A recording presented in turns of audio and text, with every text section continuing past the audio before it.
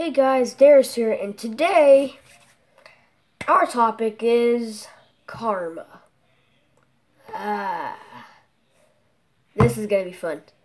So guys, I've come into some karma related things, like one time my friend kept trash talking while we were playing football and he ran himself into the pool.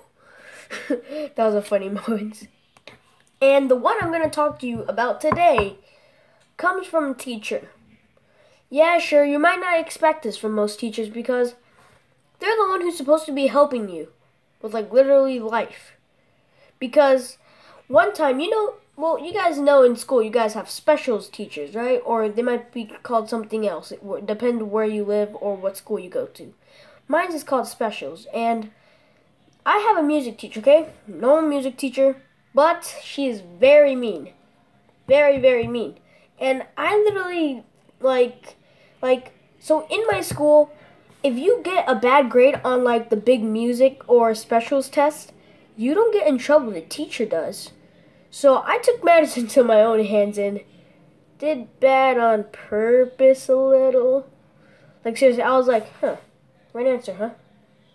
Nope. So I just didn't really care because she was really mean. She taunted us.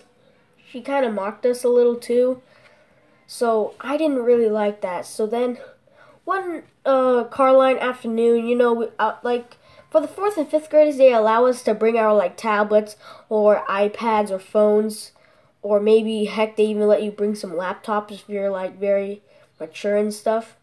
So there's this game called Mr. Gun, hashtag not sponsored, and I really like it. And they said, sorry, you can't play that game because the safety patrol said, oh, sorry, you can't play that game because it has guns. I'm like, okay, yeah, sure. And my friend Massimo, I think I've said his name before in some videos, so, like, should be recognize him a little bit, but maybe not, I don't know. So he was playing the same game. He said, so he X'd it out, and then Miss Mathews, the teacher, that's her name. So she was like, hey, what are you doing? I'm like, I was playing a shooting game, but I stopped. And she was like, so we'll stop playing the game. And he's like, I'm not playing. And she was like, stop playing the game. And then he was like, I'm not playing. And the cycle just goes on. And then she literally takes his iPad and puts it over there.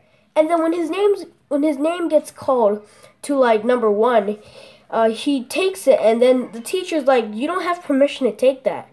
And then I was like, but that's his property. And she was like, stay out of this, like, in a really mean voice. So that's why I'm putting this on YouTube. Instant karma. Yeah, I know. And literally, like, she was talking about it to my teacher, and I could literally just see in my teacher's face, well, he should have not done that, but you didn't have to say, oh, you can't, oh, you don't have permission to take the iPad. But I'm like, but it's his iPad. Why isn't he allowed to take it? So, moral of the story, listen to your teachers. And if one's a specials teacher and you don't like them, do bad on the test.